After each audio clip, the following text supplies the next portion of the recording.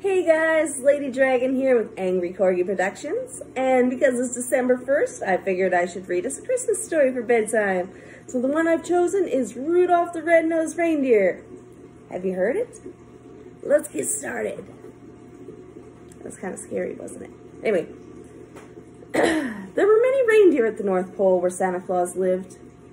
To deliver toys and gifts to the children on Christmas Eve, he chose the 8 of the best reindeers to pull his sleigh. His team of reindeers included Dasher, Dancer, Prancer, Vixen, Comet, Cupid, Donner, and Blitzen. Santa Claus fed them magical oats. And corn so that they could fly high. Magical oats so they could fly high and fast. Santa divided his reindeer into 2 smaller groups, one with male reindeers and the other with female reindeers. Each one had a different personality and interests.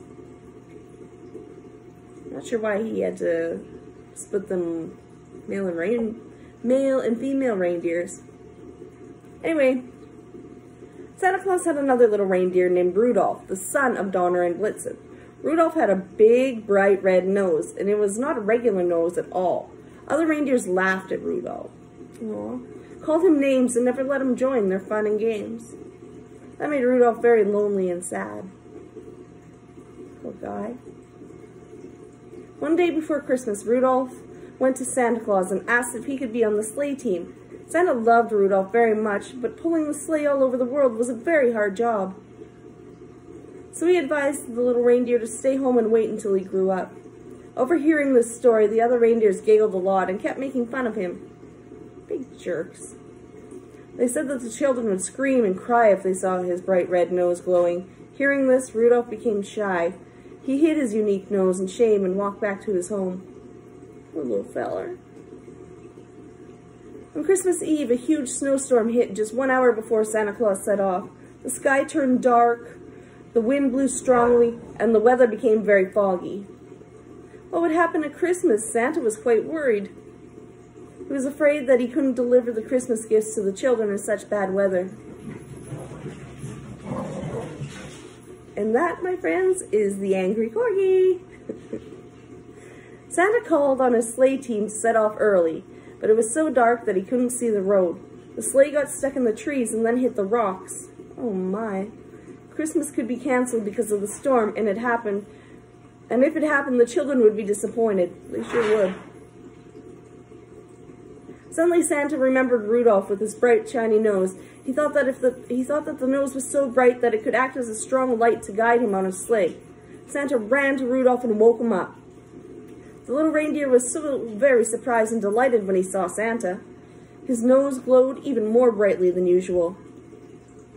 Santa asked him to lead the other reindeers pulling his sleigh. Then Rudolph led the sleigh team on that dark night through the harsh wind and thick fog.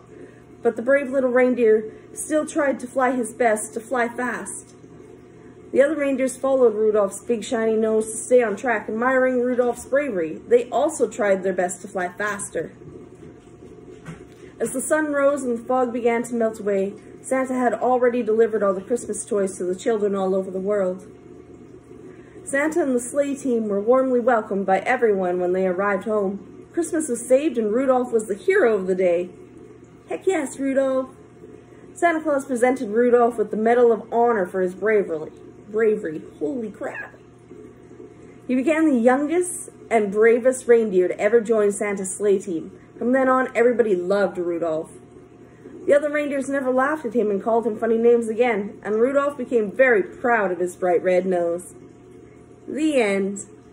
Well, guys, thanks for joining me. And once again, I'm Lady Dragon with Angry Corgi Productions. Have a good night.